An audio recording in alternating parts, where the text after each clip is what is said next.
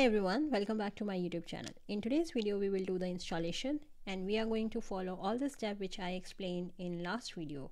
So right now in front of you, you have these 5 steps. So this is what we are going to start. So the first step is install React router.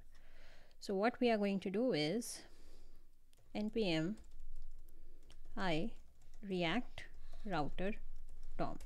So this is what we are going to install. Now if you will go to your package.json, you will see React router 6.22 is installed. So our React router is installed.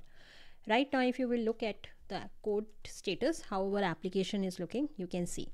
What we want to do is we want to add this navigation. So the next step is to add the navigation component in our components folder. So we will go to our components folder and we are going to create navigation.jsx. What I will do is I will just copy paste and go here and do navigation. I don't need all these props. I can get rid of this. Also I can get rid of this. I will be using nav because I want a link. So in our web applications, whenever you want a link, you use hash. So this would be home and I want about, contact, about and contact. My navigation is ready. Now I will import this in our header. Okay, so first thing I will do is I will make it like this. My Rick and Morty should be in a h1 and then I will import navigation.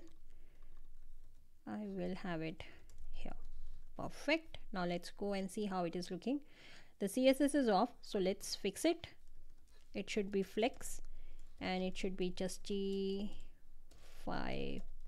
between. Let's go and see. Yep. Now let's work on the font size and the spacing.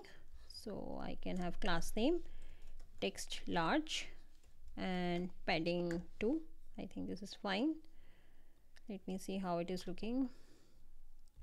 I'm not sure if the font size is getting implemented.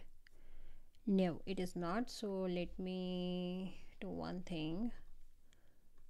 Text, I think it's LG.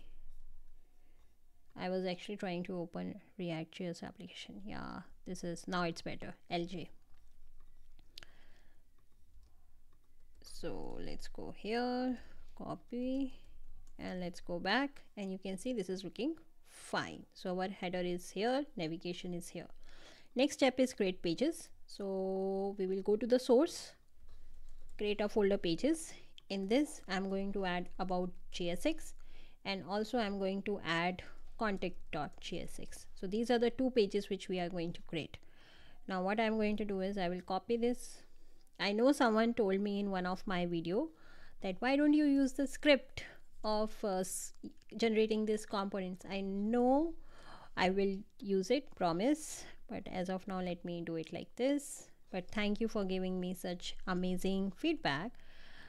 I also learn every day something new from you folks. Okay, so contact, and here if you will see, we don't need that bracket with return. Let me show you. Can you see this bracket is coming because I am returning only one element. When you do format, it will optimize by itself. Okay, so this is also a good tip for you folks. So okay, let's go back. So pages is done. Now let's go to the layouts. So we are going to again come create layouts. In this we are going to name root. I can have uppercase also, so there is no problem. Root layout JSX. Now what root is gonna have? It is gonna have our header and footer.